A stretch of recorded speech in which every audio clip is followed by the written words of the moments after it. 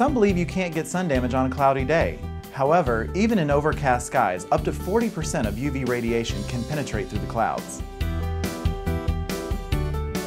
It's a common thought that only UVB rays can damage your skin.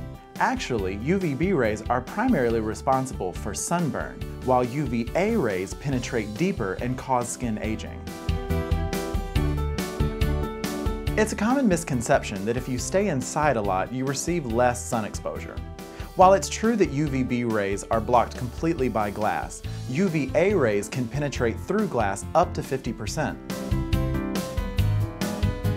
Studies show that chronic exposure to UVA radiation actually increases skin aging by up to 5 to 7 years. In addition to accelerated skin aging, UV exposure can also increase your risk of skin cancer. This is why it is so important to reapply your sun protection multiple times throughout the day.